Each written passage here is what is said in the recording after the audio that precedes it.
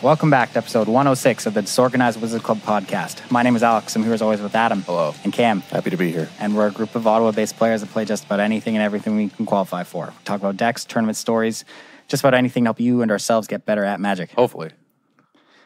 First time ever, happy to be here. It's the yeah. We're on an uptick. Thanks for having me, the DWC. Got a lot to talk about today, real excited. Yeah. It's going to be a good old show. Another DWC after dark. Yeah. It's pretty late. Well, they're all after dark since it's winter in Canada now. Right. It's true, yeah. Just dark all the time. Yeah. Yeah. Just 24-hour darkness up here. Oh. It's the dark ages. Winter's come. Hey, but we're just a positive light and force in the universe of Magic the Gathering. Daylight savings time ended, and now we're not saving any daylight. Exactly. We're keeping it all in a safe We're the immortal sun. until summer, and then we let all the light out. It romps around for 6 months. And then we capture it. Yeah. It's free range light. Ethical light. Oh, man. We got a lot to talk about this week. There was a Modern GP. Wizard Tower 2K Open was this past weekend. Mm-hmm. We both played in. Yeah, local pro tour. Yep. That was fun. I missed in 9th on breakers. Yeah, I heard you were pretty choked. Yeah, we had the same record. Yeah, same record. Lost in the exact same rounds. I missed on 9th. He finished 5th. Yeah. Yeah, huge rip. Yeah. Yeah, you were a pod 2 drafter, though, so. I love how you guys, I heard the story that, because we had a Halloween party at our house that night. Yeah. And when I got home, people were telling me the story about you and I can't remember who else were like, let's go. Like, I don't want to play, because they split top 8. They split the prize. Yeah. And then I had to play for the points. Yeah, Cam was like, I'm out here trying to dream crush to keep people out, because he's like, if I win, people don't get into player of the year. He's like, I'm out here trying to dream I'm crush. auto-qualified for player of the year.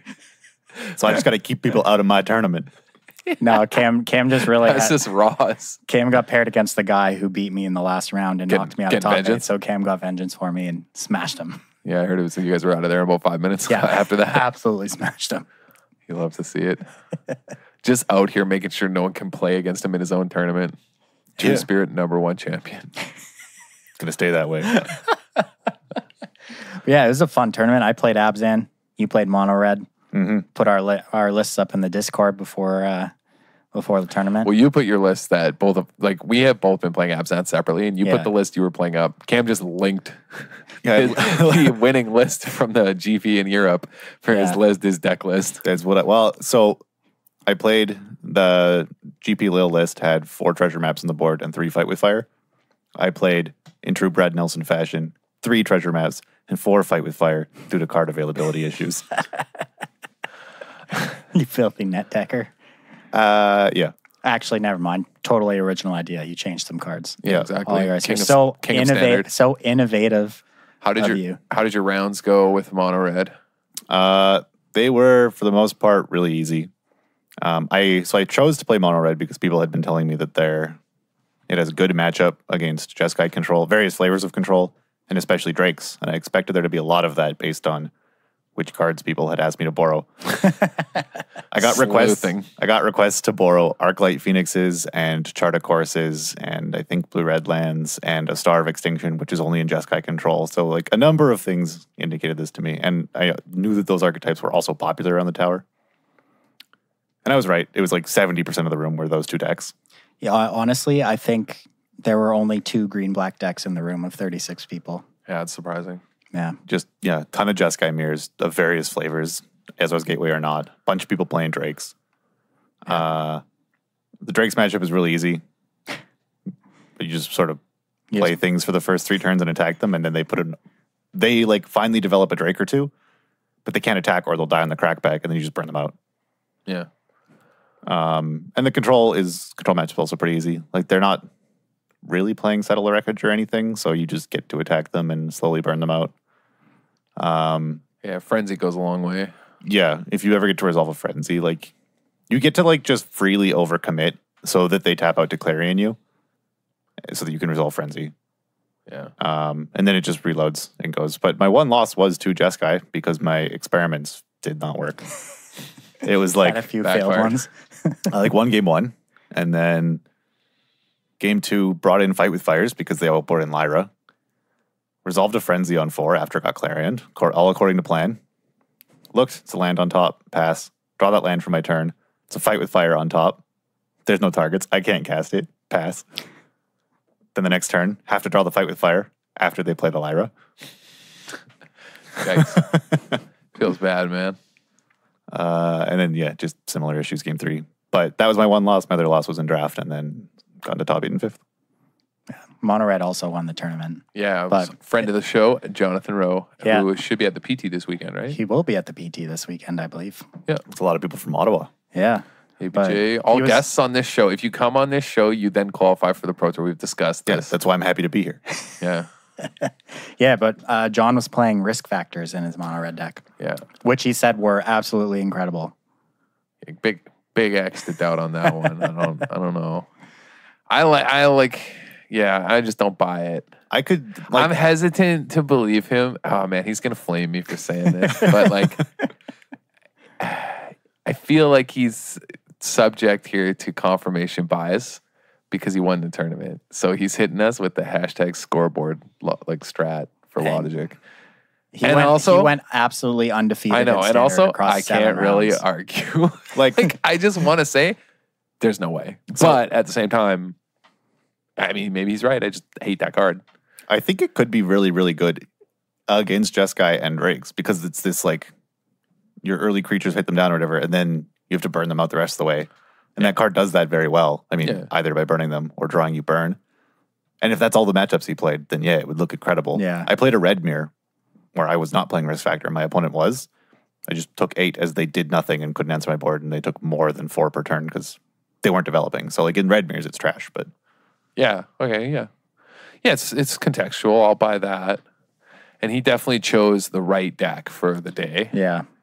So, yeah, I guess in those matchups, like against Drakes, where you literally describe the matchup as you hit them a few times and then burn them out when they develop a Drake.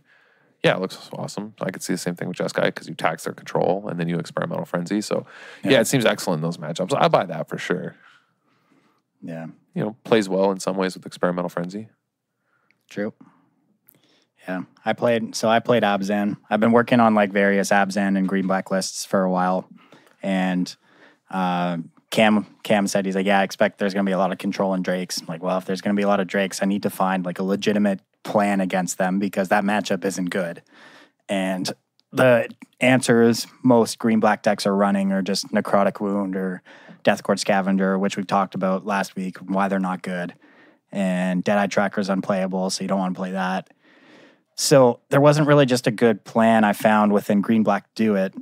And Necrotic Wound is fine, but it's just so situational and a lot of the times just doesn't kill anything because your creatures don't die in that matchup. Yeah. And if they do, they're getting lava coiled. So, yeah, that was my concern. Yeah, there's so many games where you just have one creature in your graveyard and then your removal spell does nothing. And yeah. Well, to clarify, for last week what we talked about was Deathcourt Scavenger doesn't play well against the Drake deck because they bring the Drake back or the Arclight Phoenix back the same turn they put it in their graveyard. Yeah.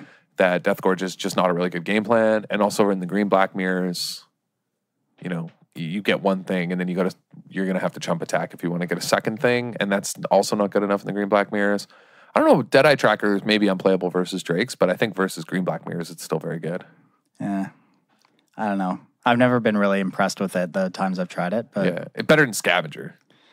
Deathgorge Scavenger. Definitely better than Deathgorge Scavenger because of the way it sets things up. But yeah, I think they're just better sideboard cards generally. Yeah, so anyway, I wanted to set myself up with a good post-board plan, and I was just like, there's nothing I can do. And then it kind of just dawned on me, I'm like, I'm playing white for a reason. I just add white cards to my sideboard and play Sealaways, which is a cheap interaction spell that gets everything, and they can never get off the board against Drakes. It was absolutely fantastic. Yeah, it's really good there. Yeah. And I went 3-1 in standard and then 2-1 in draft. X1 in every format. The guarantee. Going 5-2, I think it feels bad, man. Yeah, I was X1 going into the last round, got paired down, lost in 9th on breakers. That's big. I knew it was going to happen too. It was brutal. But if it was me, I would have got in on those breakers. Yeah, my breakers weren't very good the entire tournament. Did you lose round 1? No, I lost round 2. That doesn't help either. Yeah. I mean, I guess you just played against bad opponents. What did you end up drafting? Dimir. How many fake news? 0. Oh, rip. How many Whisper Agent? 1. That's pretty good. Yeah. How many Yeah. Snitch? 0. Ooh. Wait, what was in your deck? Thought-bound 3 Phantasms? flying hexproof. Oh, okay. Night Veil Predator, pretty good. Night Veil Predators. AK. So just mythic And rares. 3 artful takedowns, Oh, that's 2 pretty deadly good. visits, bunch of flyers. I'm still don't know how I feel about Deadly Visit. Artful Takedown's really good. Yeah. Deadly Visit's fine. You know what I mean? It seems like it should just be nuts in this format, right? But it's not. Yeah. Because fine. the best deck is Boros. Yeah. Just trading 5 mana for a Healer Hawk feels bad. Yeah. My deck was fine. It wasn't like spectacular. It was missing a few like key good cards like Disinformation Campaign and Watcher the Mist. I didn't have either of those cards. Yeah, Watcher's like the whole reason to be in Dimir. Yeah.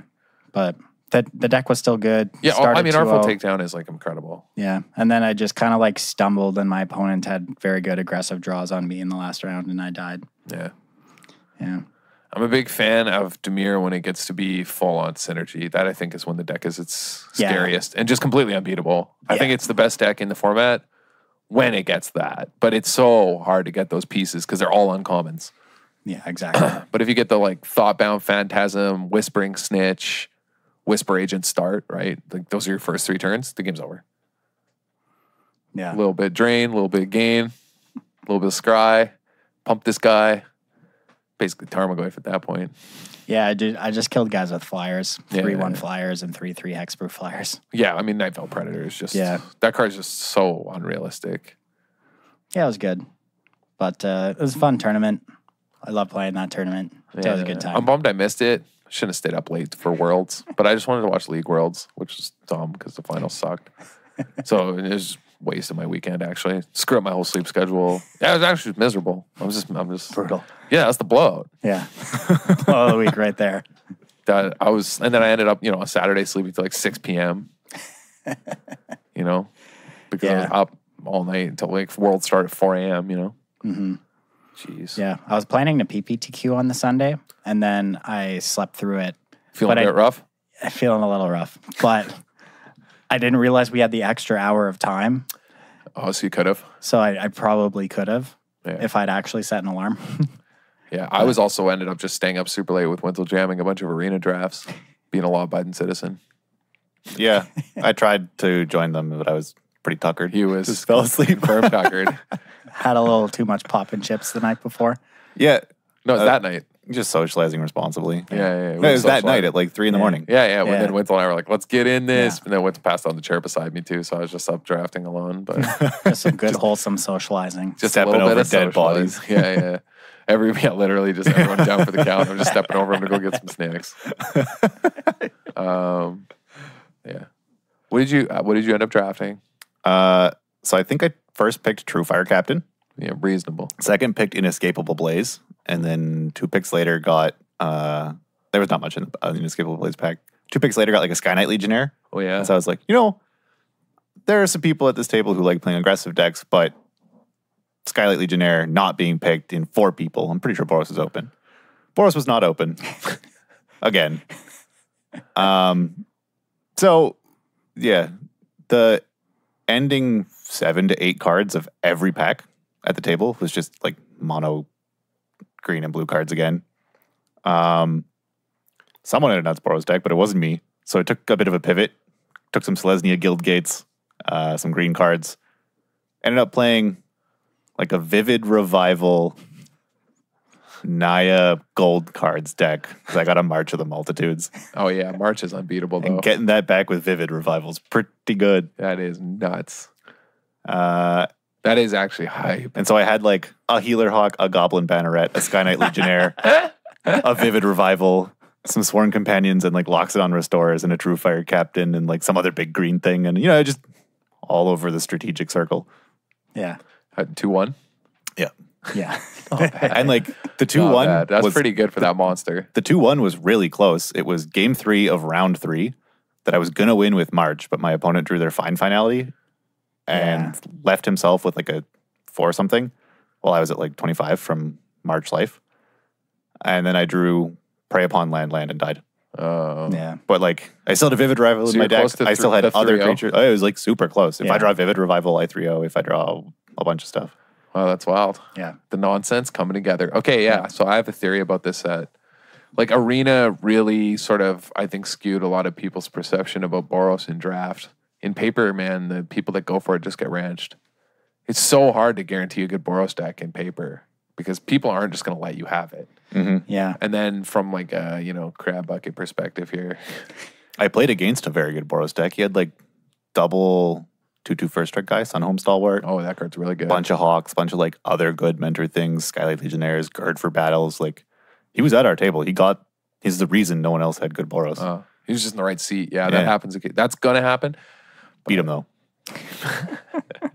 Yeah, I think that like it's funny you say you went into Naya. I think green-white actually though, like the Celestia deck has the best Boros matchup in draft.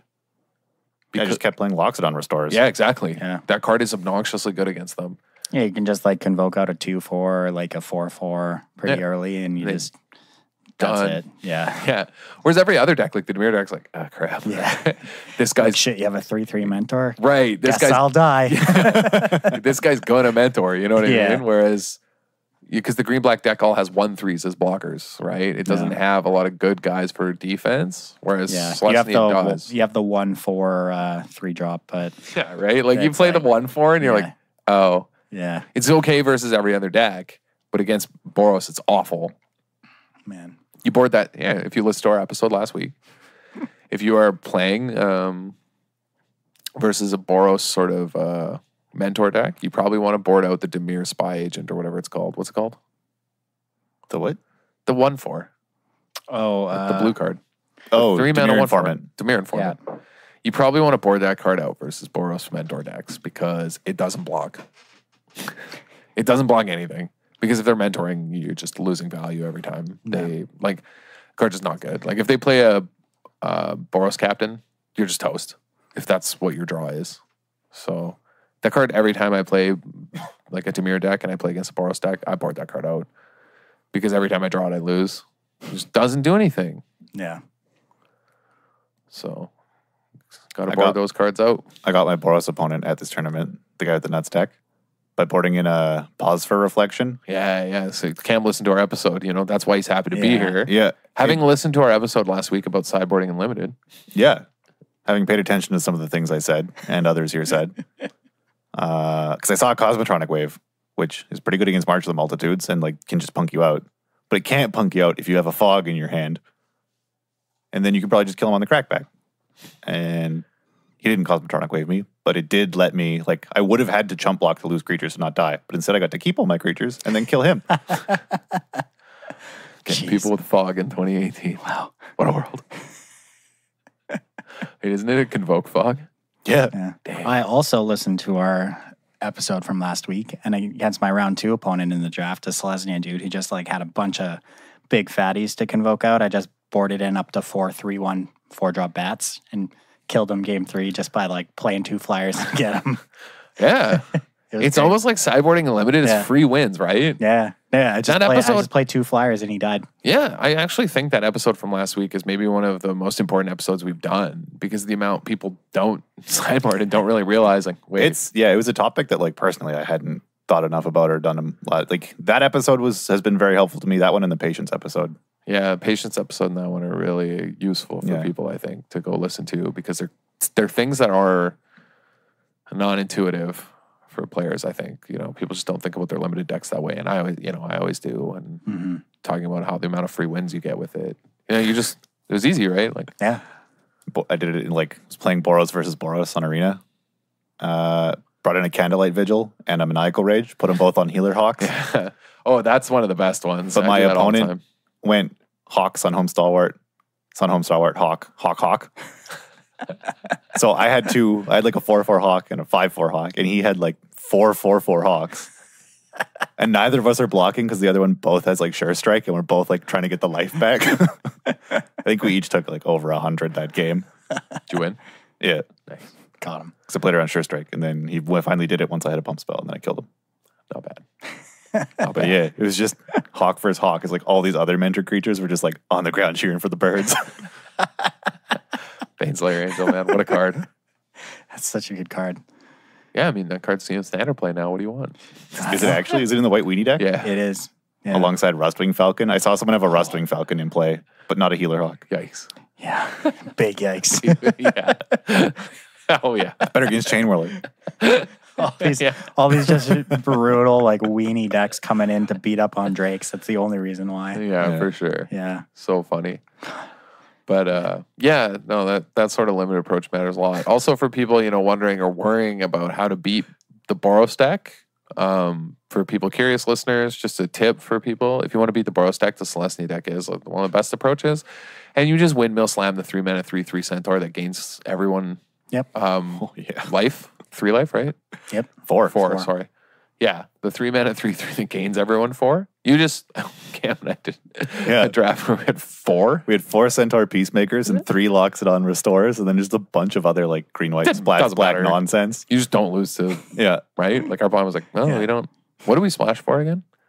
Swarm Guildmage, Status Statue, a couple other things. Yeah, reasonable for Status Statue for sure. Swarm Guildmage is pretty good. Yeah, also gains life. You just sit around casting Loxodon Restores, tapping that to gain 2. Yeah, so that's how you do it. That 3/3 just chumps like invalidates their whole board on the ground, gains 4, and then Loxodon Restore is just a 3/4 they have a huge problem with. So yeah, the green-white deck I don't think is great versus Dimir because you have a really hard time beating a disinformation campaign. Like a single disinformation campaign is green-white. You're like, well, shit. That was a good game. They like your best cards like 3/4s. They play a Watcher, and you're like, well, they still have 7 million cards in disinformation campaign. Like green-white, it feels so bad. You really got to sideboard and think about ways to beat. I'm not sure. I haven't played it enough.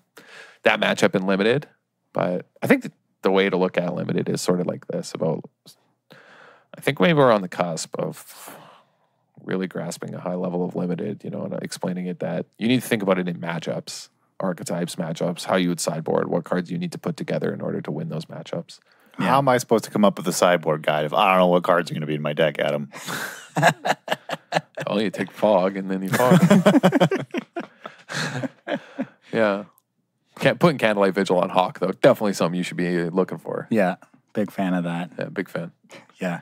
I'm excited to see how the drafts go at the Pro Tour. Yeah, for sure.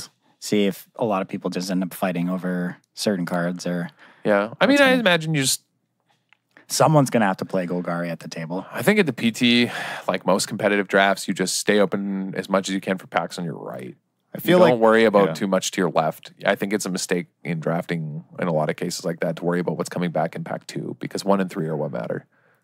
Yeah, I think pros especially, like, if they agree that Boros is the best deck and they all say that they want to be in Boros, if that's where we're at, I think you might see, like, most people at the table take, like, a red-white card kind of speculatively early, but they will be super fast to jump ship if they don't get, like, a good follow-up because they'll know that it's a train wreck. They'd have tried it. Yeah. I think you just dead weight overall.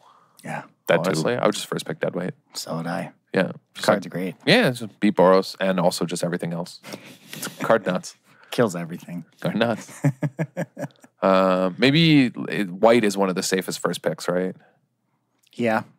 Yeah, Boros good, Selesnya good. Right? Just safe. Yeah, Selesnya has turned out to be a lot better than people originally thought. Golgari is still god-awful. Yeah. As long as you get a couple Prey Upons and Selesnyas, you can pick out flyers. Yeah, you're good. Flyers are your problem. Yeah. Just get Prey Pawns and you're okay. Yeah. It's like, what good reach dudes do you have? The 1/4? That card sucks. Yeah. That's like, there are times where we don't even... If you get a number of Crawl Harpooners, you're good. Yeah, Crawl Harpooner is actually a bomb in this I always format. forget it has reach, but it fights flyers and it has reach. Yeah. No. That card is a bomb in this format. It kills Baneslayer. Yes, it does. It's a clean answer to Baneslayer and then blocks another flyer. Damn Healer Hawk. Warping my whole game plan around everything. But for real, no, that card's just a bomb. Like a strict bomb. I would go into green for that card. I think it's very good. Going into green in 2018. Yeah, no, what a huge yikes. I mean, I would also be tempted to first pick a Circuitous route and just go for it. Circuitous route? Whatever, dude. I still don't know how to pronounce it. Circuitous. Right. I haven't read the full word yet because reading's impossible. I would be able to tell you how to pronounce it if I actually sat around to look at it, but looking at cards, who has time for that? I don't know, I'm a busy guy. Yeah. But I would go all in on that card, because why not? Let's 5. If everyone else can't Boros, play 5-color Guild Summit. Yep. if everyone else can't Boros, then we race in for the most value. I'll take that bet, you know? Sign me up. Yeah, exactly. Sign me the F up. All right. So let's jump a little bit to Modern. We can briefly talk about GP Atlanta. It's won by Bant Spirits again. Yeah, that deck real deal. 2 Modern GPs in a row. It's finally proving itself. Yeah. To non-Europeans. Yeah. Yeah, all the European players knew. Yeah. Honestly, I don't think it's as good against the format as a whole as something like Humans, but I think it's good against Humans, which is why it does so well. Yeah, and it's still okay against everything else too. Yeah. I think it's just a strong Hate Bears deck. Yeah. Man, the rise of Hate Bears in Modern, you know, it's just sort of the story of the past year, right? That the format has just been dominated by these really proactive decks with extremely disruptive game plans. 2018, just a year of active hate groups. They can just shut down what you're doing, you know? Harass your game plan. Are you guys referring to something? No, No? just the decks. We're just Canadians. Yeah, just Oh yeah, the modern archetypes, you know? sound like the Tim's getting some coffee. But yeah, I just want to give a shout out to my boy playing Tron, who absolutely destroyed Storm on camera in the final round of Swiss on camera. Just taking Storm out. Not a good. Behind the bars, giving a good old beat. Yeah, Thoughtseize is in the board of the Tron deck, which Yeah. you said you were a big fan of. Big fan. And probably the reason he beat Storm, am I correct? I would assume so. I assume otherwise he gets rumpled. It's not very good for you. It's not good, but with Thoughtseize, anything is possible. Anything is possible. Instead of Thoughtseizing to Goyf, we out here Thoughtseizing to Karn. Nice Goyf, Thoughtseize Karn. That's the mid-range deck I'm trying to be. That is This dude just doing Goyf. an honest man's work. Thought Yeah. seasoning into Karn and mogging people. Thoughtseize Dark Yeah. Confidant. Yeah, all right, buddy. Thoughtseize Karn. Just the hero we need. God. Yeah, the deck Yeah. everyone loves. You love to see it. Tron top baiting another modern. But it was dead.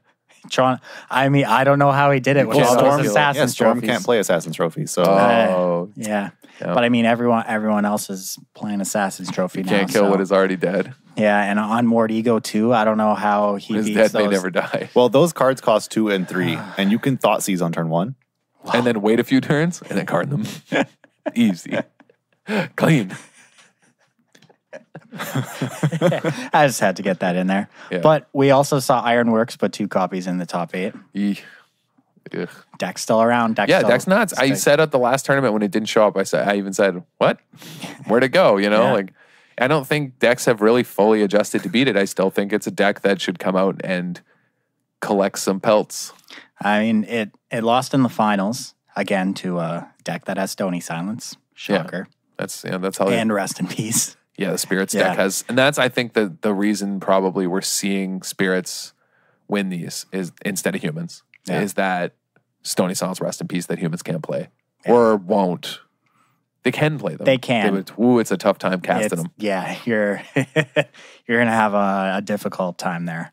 But yeah, Maybe there's the argument they have to, going forward, change their mana base and change it a little bit and go Bant Humans and just play a Bant Humans deck you could. and change the mana base to gain access to those sideboard cards because they are just so important for certain matchups and they just don't have access. And modern, as we know, is a sideboard game format. Yeah. I mean, all formats really, but hey. I guess then the Apparently, except for limited. Until we, I guess then the We question though expanded is, the minds of our listeners. are your Bant Humans better than your Bant Spirits? Because that's the draw of Humans, right? Is that you just get the best of 5 colors.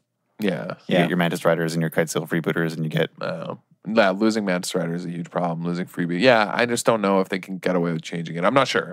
I'm just saying that Humans might be better against the field, but Bant Spirits is better against the Combo decks. the better decks in modern. Yeah. Dredgevine also top 8. It has a better matchup there, Yeah.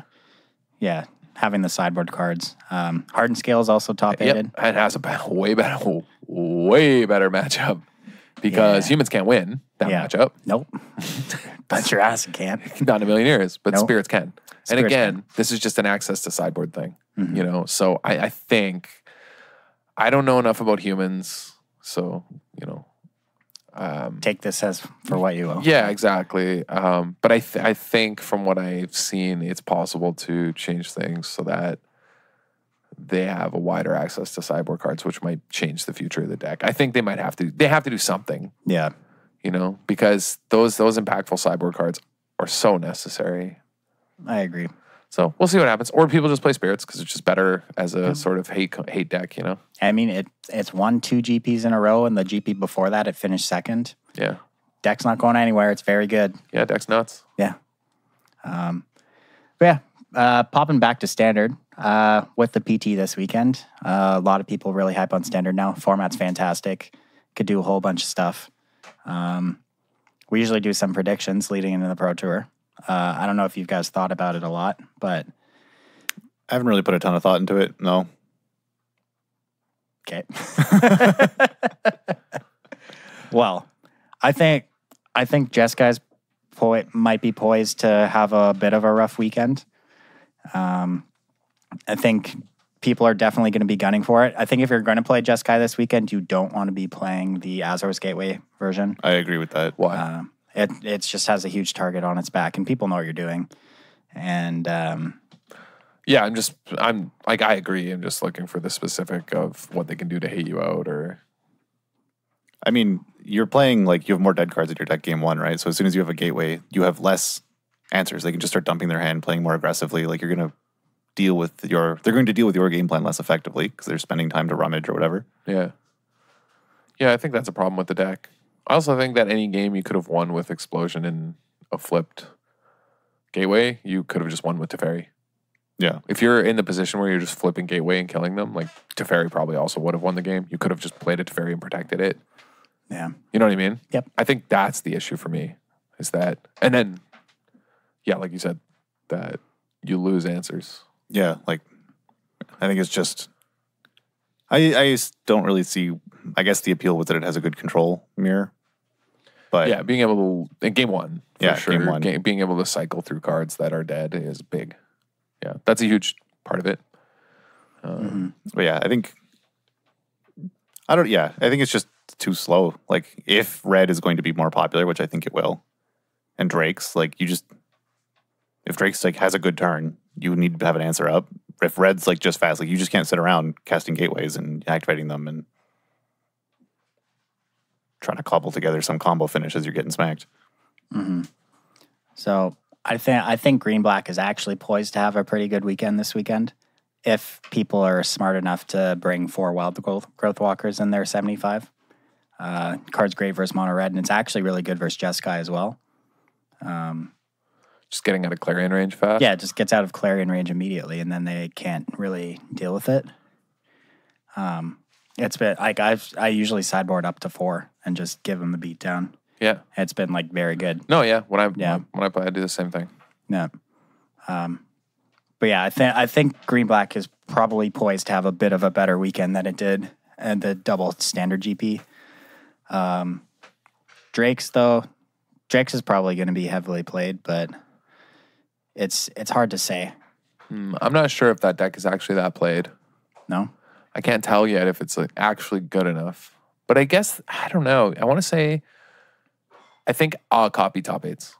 1 copy? I think 1 or 2. That's it, though. Because I think this is a tournament where Mono Red shows up and pushes Drake's out of a lot of top 8 contention. Like, I bet Drake still does well. I bet you see a lot of 7-3 Drake lists or 6-4 Drake lists that took 2 or 3 losses to Mono Red and then lost to Control in their other matchups. Yeah. You know what I mean? They beat Green Black every round, but they lost to those matchups, I think. I think that's probably what happens. So I think it's the deck that has an okay matchup there. And maybe it's Mono Red. Maybe it's Mono Red has just a good matchup across the board. Yeah. I do think we'll see a couple of top 8 Mono Red decks. Yeah, I agree. Experimental Frenzy is just so degenerately good. Yeah. Yeah. That deck's just, like, so good, and people have been skimping out on cards for it more and more, and man, you disrespect Mono Red and it's going to get you. I don't know, it's like weird environment now that I think about it, going into this Pro Tour of sort of every weekend over the past 3 weeks has been kind of a different deck featured doing well. And after it does well, people kind of figure out how to fight against it. People figure out what its bad or good matchups are. And then now we're in this position where like everyone knows mono red is good, but mono red it's easy to hate red. It's an aggressive strategy. Those answers have been there. Drakes did well, but now people know how to hate Drakes. Green black is obviously powerful, but it had a weekend where it got hated out. Control, you can hate by playing aggressive, but like it's showing its answers now. It feels like this massive game of rock paper. Like it's not clear what will be the most popular or what people will choose to hate the most. Mm-hmm. Like it's a metagame. It's a metagame dependent, matchup, right? I talked about this actually maybe week 1, right? Didn't I say I was like, this format will end up being a matchup dependent format. That your win rate is based on just your pairings, because you're going to have good matchups across the board in certain ways. There's not one deck where you just is the only tier 1 deck. That's just not going to happen in this format, and it's just the access to colors. I said this on the podcast. I said this to multiple in group chats. I was like ranting about this, that this format just ends up heavily matchup dependent with a bunch of tier 1 decks. No, I agree with that. But I think there's been other formats like that where you can tell sort of what phase of the format you're in. Like it was Green Black's weekend, next weekend it's going to be like this deck. And you could kind of predict how it was going to cycle. I'm saying that right now it feels like I just don't know. Well, no, because there's a clear cycle in the other formats. Yeah. This is just, they're all viable if people show up with X, but there's not a progression. Okay. The other ones have a sort of linear construction of a metagame, right? Where things keep getting bigger. Like the mid-range decks are going bigger and bigger. So now this is good, right? Mm-hmm. And then, now the aggressive decks are good, so these decks are better again. These more lower to the ground mid-range decks. And then those do well, so then people have to play these bigger arms race mid-range decks, and then Control does well because of that, because they're preying on them, right? But I mean, we're talking about all these decks. We haven't even mentioned, like, Red White Angels could show up and just smash everyone. Yeah, true. Tokens could show up and just smash. Yeah, tokens we haven't talked about. I feel like there's going to be... Because there isn't a rock, paper, scissors, just a bunch of good decks that are good against certain matchups and not other. It's just I feel like Charter Course is underplayed outside of the Drake's deck. Agreed. Nuts. Yeah. So transitioning a bit from like these known like good decks that could all do well. Like what's an unknown deck? I think that like might crop up. I think it's going to be some like blue X, maybe blue green, blue something, blue black aggro deck featuring Charter Course just out of nowhere. Yeah, maybe. Bug deck with Charter Course. Yeah. That's my prediction for like sleeper card that shows up in a weird deck. Jeskai Drakes. There's been a couple 5-0s, right? There's been like different weird Jeskai Drake decks. Well, there's been like Jeskai control decks playing Drakes. No, but there's also been like the aggro versions. I think I've seen. Yeah. Yeah, I think they're playing Clarion because they're Drakes. Yeah, nice. Yeah, and they just hit you too. Kill your board, gain 10. Yeah, sweet. Yeah. Oh, and then your Arclight Phoenix comes back. Yeah. At the beginning of combat after you cast Clarion. Yeah. That is a combo. Yeah. Phil sent me a list that I think it was Phil. Someone sent me a 5-0 list of Jeskai that was playing. Yeah, it's like a Drake deck basically, with like Clarion and a few other cards. Cool. Yeah, I mean that could do well. Yeah. Who knows? It's really. This is a Pro Tour where I have no idea. Ooh, like I wouldn't be surprised if some bug mid-range deck did well because it has, 4 Wild Growth Walker main, has its like mono red matchup short up, and then just has 4 negates in the board, and has a good control matchup. How much Nullhide Ferrex do you think we see? 0. Oh, yeah. No, I mean, yeah. I'm willing to say 0 in the top 8. 0. Top 8, 0, yeah, sure. Because Chupacabra. Yeah. Like, dude, it's hexproof though. Yeah. Sure. Or like any of the removal spells, just every removal spell. Yeah. The fact that like the Explorer guys just block it, and then when they have 6 mana, they just Chupacabra it, whatever. Yeah. I don't know. I don't think you want to play that. Like those, I just mean mono green though in general can't beat Chupacabra, not just like. Yeah, I agree with that. Like Galta gets Chupacabra, right? Like it does. Everything that matters in their deck except for Vine Mare. But the problem is Vine Mare doesn't attack past a 3/2 Merfolk Branch Walker. You know what I mean? Yeah. Card sucks. Yeah.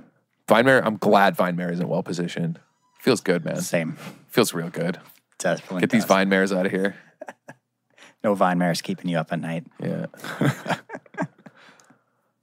What other like sweet card is in Standard that hasn't been seeing play? No, they all been seeing play. It's just a fact of the mana. No, it looks like River's Rebuke hasn't been seeing play. There's got to be a couple sweet ones that like just aren't getting respected. Can someone play a sweet Deep Root Champion deck? Yeah, see? Merfolk. That could be a sleeper. No. Isn't Deep Root Champion the one that whenever you cast a non-creature spell? Oh, that one.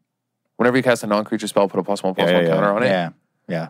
Yeah, that deck. So like a rug that play that card in Drakes. Oh my lord! Play 3 spells per turn. You get back a Drake, and now you get a 4/4. That's nuts, right? This could be the Charter Course deck, right? Yeah, there you go. I don't think you have the mana for that, no, but eventually we will. We will eventually. We'll get you. Yeah. No, I bet that will be a thing. I do. Rug actually. Drakes with that card. I sure. would be shocked if that is not a deck. Come the mana availability when we have Simic and Gruul lands, like there's just no way that's not a deck. The mana's perfect. Yeah. Yeah. The standard right now is just so limited by its mana, but within the 5 colors, like I wouldn't be surprised if a Grixis control deck does well. I wouldn't be surprised at all. Like Grixis fake news. Would you be surprised if that deck came out and just started winning everything? Wouldn't be surprised at all. Disinformation campaign's a good card. This card's obnoxious. Bolus is just ridiculous. You cast that card recently? No. Had it cast against you? Yeah. Sucks, right? You're like, man, I just auto 2-for-1 here. Like, there's no good way out of it. That's fine. Yeah. I don't know. I haven't lost when I cast them, so I wouldn't know. There's not a lot of Bolus floating around. No, you never see it. No. I think it's like Ben Moyer and I are like the only guys out here just casting 4 Bolus in our decks and just constantly winning with it. I think the green-black decks can shrug it off a lot more easily, too. Because if you Chupacabra it or if you Vivian it, then it's just a 1-for-1. That's fine. Yeah, I'm saying it's fine, but it's fine for both of you. Yeah. So. Oh, no, but I never play it until I don't just play it on 4 unless I have like an insane follow-up. You know what I mean?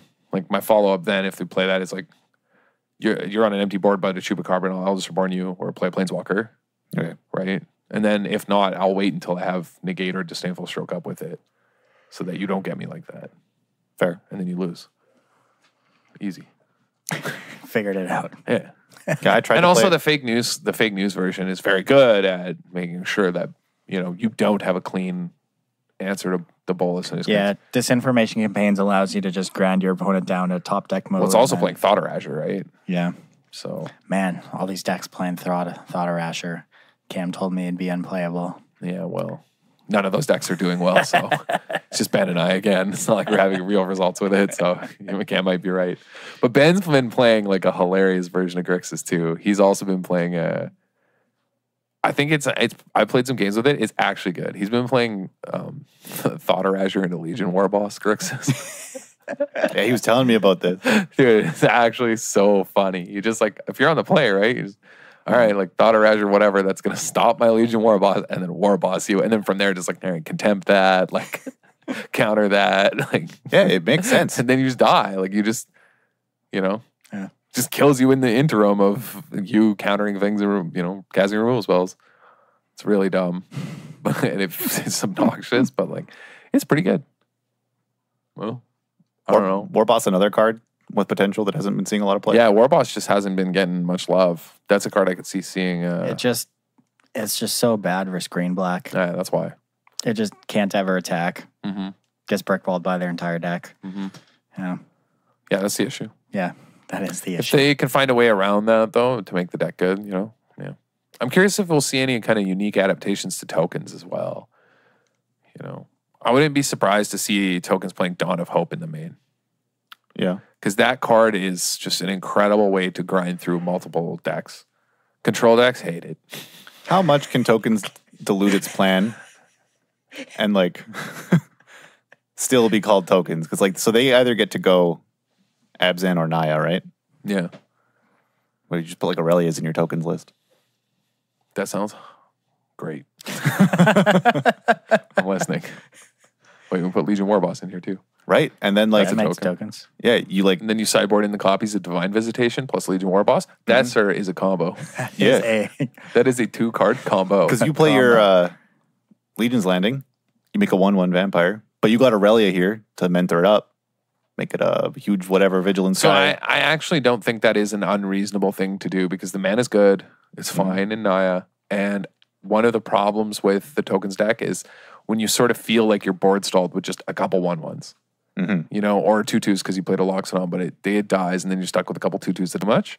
Aurelia helps you push through and gives you some oomph, right? Aurelia can win on its own. Mm-hmm. So yeah, I wouldn't be surprised to see tokens adapt that to that strategy of bigger, heavier hitters, but still playing the early tokens game. Also, so Aurelia notoriously hard to kill. Can't get Justice Strike, can't get a bunch of stuff.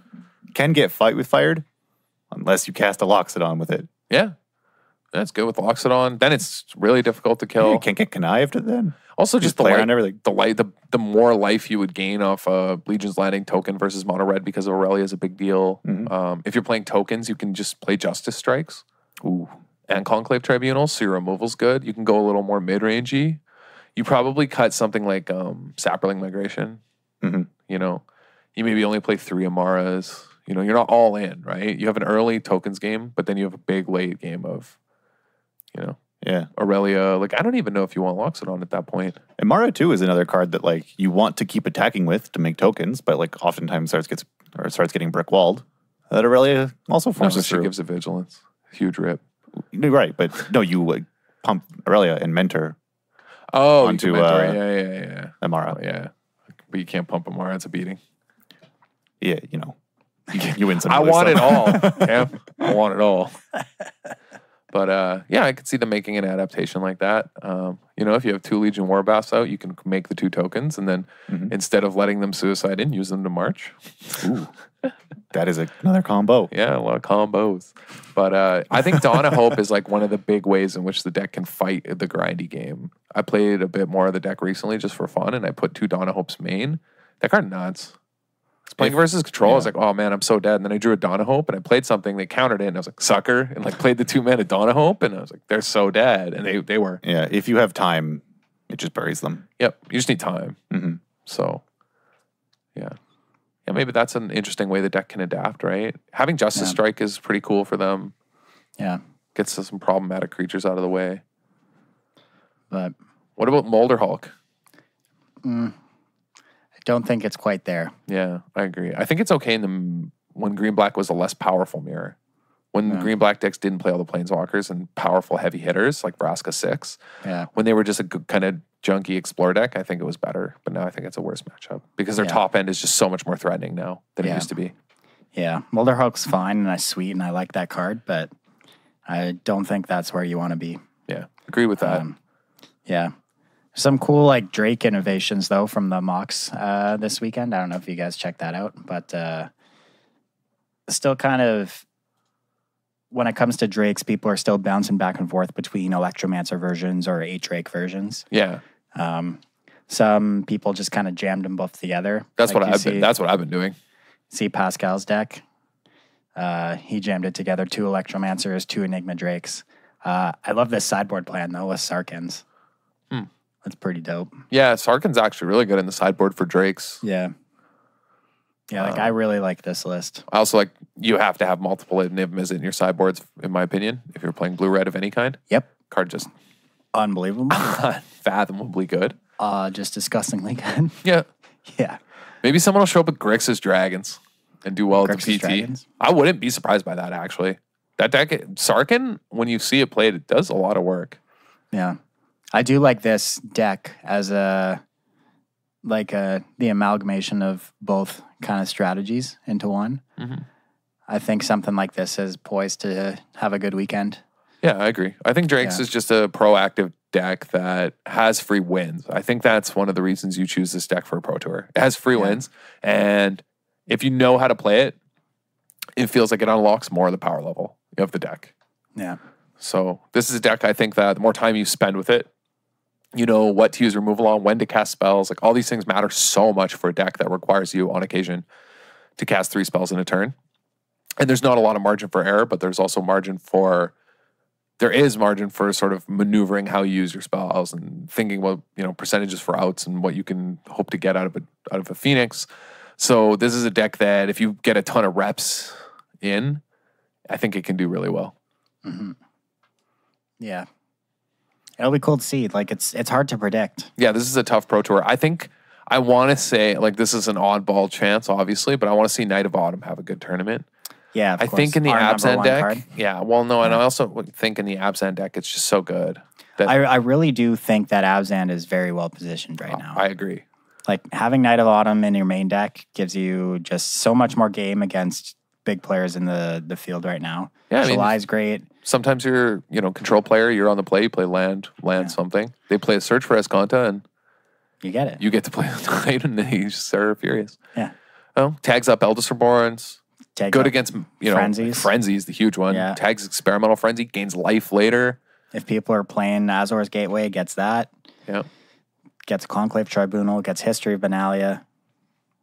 Man, what doesn't this card gains get? life versus Drakes, and it's just, or more importantly, perhaps, it's just a 4-power guy. Yeah. It can attack. Yeah. Which card, against Drakes game 1, you just need to attack. You got to get him. Yeah. I think the green-black should splash, actually. It's funny that I think a lot of the adaptations we're talking about for decks are the 2-color decks adapting a 3rd color or a different sort of approach. And with the standard format the way it is, so wide open, the mana is so good, this is an easy solution. Yeah, and with your Explorer, the Explorer package in the green-black deck, splashing is just easy. Yeah. Like you bug or Abzan. You know what I mean? Yeah. Especially, if you're not, even if you're not playing the Explorer, but the sort of week 1 and 2 decks where everyone was playing District Guide, good too. No problem. Yeah. Playing your 3rd color, not a problem. Yep. Real easy. So that helps a lot. And I have also been playing green black, but I've been playing Abzan actually, just basically only on online, and I don't think I can go back now that I've switched to having the white access to white cards. I haven't. Yeah, it just I always win the mirror. Yeah, it always feels like I win the mirror. Yeah, well, that's the thing. You win the mirror. You have a lot more game against these other decks in the format because of the white cards, and then in one of your worst matchups, a Drake's deck, you got access to Seal Away post board, which just helps so much. Yeah, it's unreal. Where the other green-black decks are just kind of hoping to get under them. Yeah, even the life game from Night of Autumn can't really be understated in the games where I boarded into a, Bloodfast in the green-black mirrors, right? Normally it's a little risky sometimes, but I'm like, well, I can get this life back later if I need. Like, it just lets you grind out so much. Yeah. Being able to answer Eldest Reborn is so big. Generic stuff that comes up. Yeah. I do think Abzan is a very good place to be right now. I agree. But I'm curious if people will try out Bug as well. Just for the counter magic in the board, for the grindier cards, right? Like for sideboard cards that are probably good sideboard cards, like Connive Concoct, which can get a bunch of problematic things, right? It can get Aurelias. It can steal Wild Growth Walkers in the green-black mirror. Yep. And then just start growing them, right? That's, I don't know, to me that's a lot. And can just reanimate a Chupacabra to kill a problematic creature. Like Bug has a lot of options that opens up sideboard slots that I think can be really strong that we're kind of forgetting about almost, you know what I mean? A friend of ours has been playing Bug locally with, I think the only main deck blue card is like a Muldrotha or two. Yeah. Which just cracks the mirror wide open. If I lost. If you untap with it. Yeah, I lost the mirror to him because he untapped. And then, negates and stuff in the board. Yeah. I untapped with one and I just... Yeah. You can never win. Yeah. He just popped off on me. But negates in the board, which I think it maybe is better as Disdainful Stroke actually, or a split of them. Because I think if you're playing the green-black mirror, Disdainful Stroke's nuts. Oh, yeah. Nuts. Having access to card, it's insane. Just leaving up 2 mana is easy. They're not going to bring in Duress versus you. I would never bring in Duress in the mirror, ever. Nope. But I would bring in Disdainful Strokes if I had access. Stopping Vraska 6 for 2 mana, I'm in. Yeah. Even just stopping a Chupacabra from killing something, maybe. Stopping a Vivian. Right. Yeah. Like, it's stopping the Planeswalkers or an Eldest Reborn is the most important thing, right? Yeah. Golgari Finebroker, right? Like, you want to Disdainful Stroke that. So I could see Bug doing well, actually, just with access to strokes. It'll be really interesting to see if the pros came to the decision that moving into a 3rd color is the right place to be. For green-black? For green-black, yeah. Yeah. I mean, the thing is they don't need to either because the game 1 plan of green-black is also just so good. Yeah. It's so proactive. You don't have to, but I think the benefits outweigh the costs. Agreed. I think the costs are basically non-existent. Yeah. Even if you're just doing it for sideboard cards, I think at this point, you should be. Mm-hmm. I think that the meta is known enough that, and there aren't exactly the answers we need in specifically green-black to deal with something like Phoenix. Yep. And the mirror, that you want the 3rd color for breaking the mirror or having impactful cards that are both for the mirror and for control, which is something like Disdainful Stroke or, you know what I mean? Yeah. So I agree, actually. I think the way forward is something along these lines. Yeah. What its exact numbers are, I don't know yet, but I've been testing a lot of different versions and experimenting, and I think it's been better for me. Yeah. I was just going to ask if I had been playing green, black, and paper and needed to pick up some shock lands or some check lands to splash a third color. Do you know anywhere I could go get some? Well, let me tell you. WizardTower.com. Check them out for all your Magic Cycle needs. Great sponsor to this podcast. Great store here in Ottawa. WizardTower.com. Water went down the wrong way. Wrong hole. Man, waited a long time for that ad spot. Yeah, that was a late one. Yeah. I was going to do one earlier, but I got sidetracked. Oh, my God. All right. So to wrap this thing up, let's give some predictions. What do we think is going to top 8 this weekend? We have 8 slots. 8 slots. Yeah. 2 green, black. I'm going to give 2 control decks. I don't know what flavor, but 2 control. It's got to just be Jeskai, right? Someone might play Esper. I think I could see on Esper. I could see a Jeskai and an Esper. Yeah. I'd lock that in as a prediction. Okay. 1 or 2 mono red. I want to say 1 mono red, 1 Drake. 1 mono red, 1 Drake. So we have 2 decks left. Maybe a second mono red. And then Abzan Knights. With a Midnight Reaper. With Midnight Reaper, Knight of Autumn, the 8 2-drop Knights, and 4 Ajani. Just and then Dauntless Bodyguard 4, and then I don't know, some other Legion Landing. Yeah. And then this is going to be our and throwaway. They just 1 2-drop, 3-drop you. Suit them up with a Johnny, get you. This is our throwaway pick. Abzan Knights, dude. You heard it here first. I think you clowning on the deck that's playing 4 Midnight Reapers, man? I'm fine leaving that card's a knight. A wild card. It's either going to be Abzan Knights or it's going to be the guy who's 6-0 limited and brought cards I own. Yeah, exactly. Or it's going to be some wacky brew that it's going to be the equivalent of Blue Green Karn. It's going to be Rainbow Lich. It's going to be Rainbow Lich or Karn Traxos or oh yeah, Blue Black Story Time with Traxos, or just a generic WotC's Future League Blue Green Merfolk. Yeah, Merfolk. Right? You taking the throwaway vote as Merfolk? There's a bunch of green black in control and they just dive down and draw cards with Kumena and make their guys unblockable and kill the green black players. Mono blue. Oh yeah, mono blue. Mono blue Flying Man is one of the top 8. You think so? Yeah, that's the last slot. Yeah, that's a lot. That's the 8th card. You think the 8th deck? Yeah. Mono blue. It almost won a GP last weekend. Yeah, we got there. Yeah, I know. But I don't. We don't need to throw away. It's mono blue. I don't think it's... Yeah, because it's obviously Abzan Knights, dude. Yeah. And it doesn't... So mono blue top 8s, and it only puts in 1 copy, not because of a lack of power, but because of a lack of popularity and this sort of lack of faith that you're showing here, Stelly. What are you going to block one of the 2-drop Knights with your dumb Merfolk Branchwalker? Get first struck. Got me. Yeah, then I'll just make them big with a Johnny. Yeah. I don't know how I'll ever beat that. Maybe Boros Angel's top 8s. Actually. Well, you can't even Chupacabra the white one. Yeah, exactly. That dog, right. Doesn't matter how hungry he is, stay outside. Don't know how I ever beat that. You have no spells that kill it.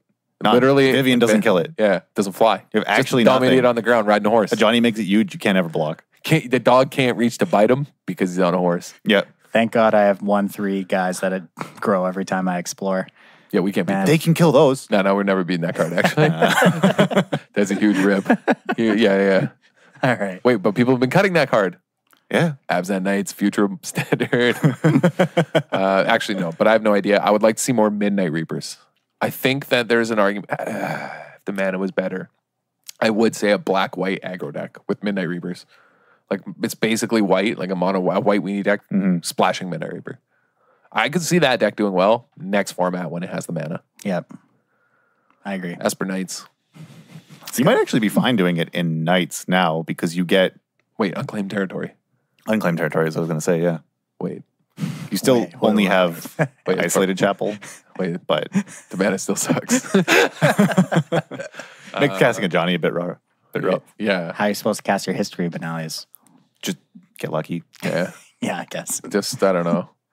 Who knows, my guy? That's the only way. But yeah, I think it's just a kind of smattering of what we have now, and then maybe 1 unique or 2 new unique brews. But again, I wouldn't be surprised to see sort of people show up with wacky mid-range decks, right? Or sort of Grixis Dragons, decks like that, and do well. And top 8 or top 16. I bet the top 32 has a bunch of Abzan Knights throwaway decks, like Mono Blue Flying Man, have 7-3 performances. They don't necessarily top 8. Yeah. But in the standard performances of the 10 rounds of standard, I think the 7-3 diversity is very high. I don't think it's like last Pro Tour where all the 8-2 and 9-1 decks were mono red. Yeah. I don't think we see that. I got a sweet prediction for like the round 1 or 2 feature match of Standard. Okay. It's going to be some Reanimator deck making Zatalpas, making Zakamas, making... It's just going to be surveilling and trying to concoct dinos. Wait. What?